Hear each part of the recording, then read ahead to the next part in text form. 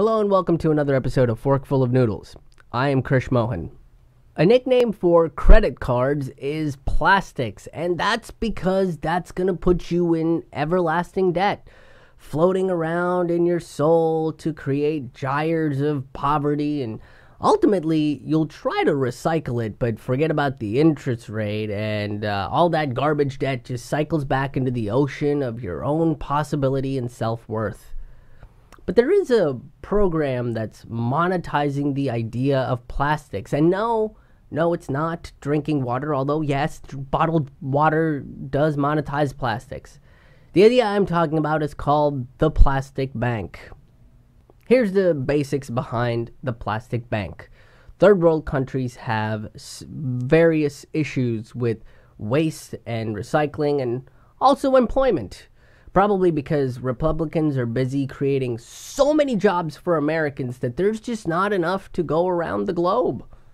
David Katz, a Canadian, is utilizing the waste problem to have people in third world countries to pick up plastics from their beaches and waterways before it gets into the ocean and pay them for it. The world's first organization to monetize plastic waste. We are a global chain of stores for the ultra poor, where everything in the store is available to be purchased using plastic garbage. And we offer school tuition,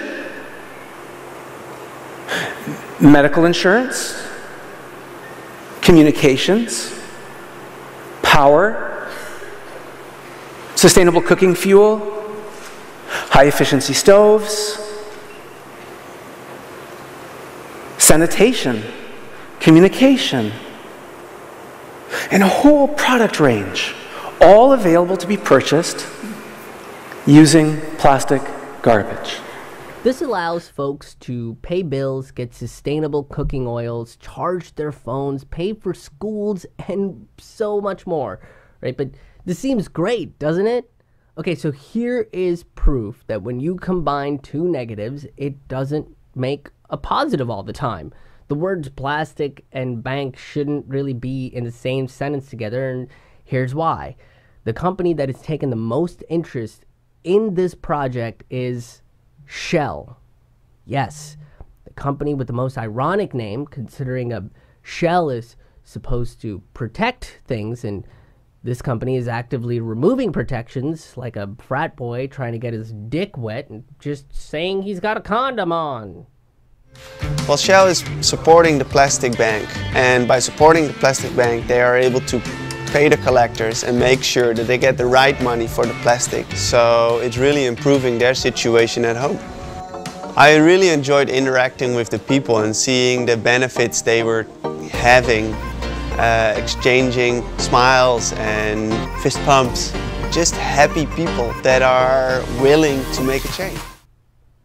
Perfect. It's nice that they've got a mildly famous person to show how Shell assaults communities and then just calls it a fist bump. Shell has decided to invest in the plastic bank to help these third world countries because we've turned waste collection into a monetary system. So now the people of Haiti and various other countries are held hostage as Shell will increase its plastic production because the more plastic there is in the world, the more these people get to clean it up and the more money they get to make. Proving again that when you mix a noble cause to capitalism, it just grinds it up into shit so that it can burn it. And it does not care about the smell or even if it's vegan. Shell and ExxonMobil have said that they will be increasing their plastic production by 40% in the next decade. And they will leverage these people's employment as a reason to do it. Make the liberal hearts bleed so we can turn that into plastic so the people of Haiti can turn it in for cash. And that's the problem. The plastic bank put value on trash, and corporations want in on that value. As you can see behind us, that's an element of every school that we went through. So those sacks are put inside the schools, and that's where they dispose of the plastic. And when they're full, we just come and pick them up, weigh it, and give the money to the schools for what they need. Here's a better idea.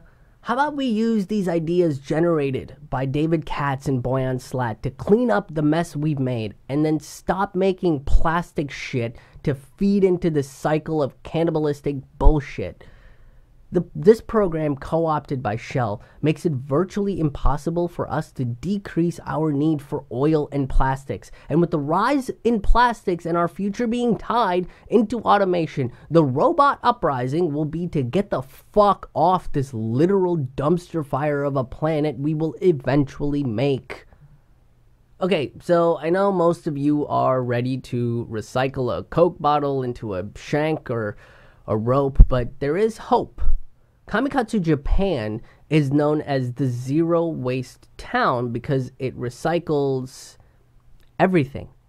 They are so serious about this that there are 34 categories for them to recycle into. It's been very tough in the way to gain the understanding of the people. Of course, when they had to separate garbage into 34 categories, which is massive, it's really like just tough. And here we are complaining that we have like a blue bag and like a regular bag. Alright, so I do agree that 34 categories is a bit of an overkill, but Kamikatsu will be zero waste by 2020. This means that all of their garbage will become something else. And that's how some of their storefronts are surviving. The town has what's known as a kuru-kuru shop, meaning circular, where residents can bring in and take used items for free. There's also a factory where local women make products out of discarded items. We had lots of like old kimonos or the old clothes or these flags not used anymore. So we asked all these grannies who really had the skills for the sewing. Then they made it into a craft like teddy bears or bags or what I'm wearing right now as well. It's made out of all these fish flags that we celebrate and then use it for the Children's Day. Businesses all over Kamikatsu have incorporated ways to become zero waste. We are cutting, by doing the recycling, the cost into 1/3 compared to when we actually burn everything. We are trying to focus more in how can we change our lifestyles to not to produce any waste. Even in this small town with only 1,700 people, everyone look at each other and then look after or take care of each other. So this kind of supporting system within the community really helped for the implementation of the zero waste. They're turning things they use once into clothes, teddy bears, all kinds of stuff. Right? In Western society, it's looked down upon to get hand-me-downs, but in nature and Eastern philosophies, it's called being efficient. Hell, America is so against hand-me-downs, it won't even turn its dead malls into homeless shelters. The homeless should get fresh homes. So we might not need 34 categories to recycle, but a major idea behind zero waste is to reduce single use. Disposables is actually quite simple. My family has been able to achieve it in 3 steps. Number 1, to simply eliminate single use from our lives. There is a reusable alternative for every single disposable item out there. Rediscovering them was an epiphany for our family. Now, this goes a little further than just recycling, because certain plastics can't be recycled. And because they are recycled, the other plastics that can be become hand-me-down plastics and they lose value. My city, for example, recycles or accepts all types of plastics. But there is only a market for very few of them. And the few that have the chance of being recycled are turned into a product that will no longer be recyclable. When they take a plastic container and turn it into plastic lumber, that lumber is no longer recyclable. So companies want to make fresh plastic to suffocate our waterways instead of something that your parents used to suffocate the rivers and streams with. They feel like this is the progressive way to murder the planet. This means that instead of using a paper or plastic cup, you use a ceramic one. You buy food in bulk and use your jars. This takes a little bit of an adjustment, but once you do, you'll find out that it's actually not all that hard. The reason why it isn't being pushed forward in our societies is because it's counterintuitive to counterintuitive systems. So it's actually just intuitive.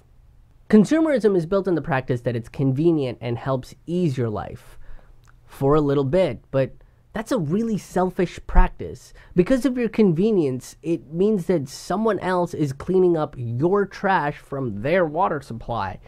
And it doesn't matter that it's creating jobs. I mean, that person has the right to live a good life where their water doesn't have a plastic bag suffocating the life out of a fish they might have to eat. Look, torment taints all meat. Instead of using the systems that nature essentially handed to us, we rebelled like the whiny teenagers of a species we truly are and created a giant mess. And now we're not just trying to undo the domestic abuse we've dealt on the planet, but also the emotional ones we've doled out with unregulated capitalism and consumerism. That's been your fork full of noodles for this week. Thank you so much for tuning in. We are doing a little something different with Forkful of Noodles. It's very difficult to produce 30 minutes of content every single week with my touring schedule. So we are breaking up the 30-minute episodes into 3 different parts. The reason for that is because I'm the only employee of this show. I write it, do all the research, film it, and edit it. There's nobody else on staff to do that. So with my touring schedule, it's very hard to produce these shows. So basically, if you want to see the full 30-minute episode before it gets released, which I will be releasing the full 30-minute episodes, you can donate to my Patreon at patreon.com/KrishMohan, haha. If you donate to the Patreon, you will get early access to the full 30-minute episode, probably every other week or every third week, something like that. But basically, after the first part goes out. So that, again, is patreon.com/KrishMohan, haha. So if you enjoyed this episode, if you enjoyed this portion of the show, please share it with your friends or your enemies or whoever you think might enjoy this video.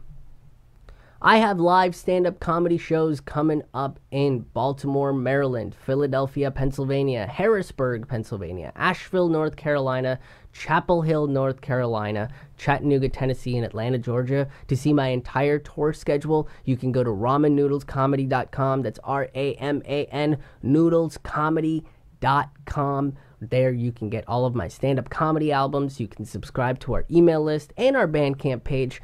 And if you subscribe to the Bandcamp, you get some bonus, exclusive, unreleased stand-up comedy material every single month directly to your inbox. Another way that you can help the show financially is by donating to the Patreon, like I mentioned earlier. So that's patreon.com/KrishMohan, haha. And if you can't donate to financially to the show, that's okay. A great way to help the show is by sharing. Sharing is caring, and it helps independent media reach new audiences and grow a little bit bigger. That always helps. You can follow us on various different social platforms. Hit the subscribe and the like button below. And thank you so much, and we will see you on the road.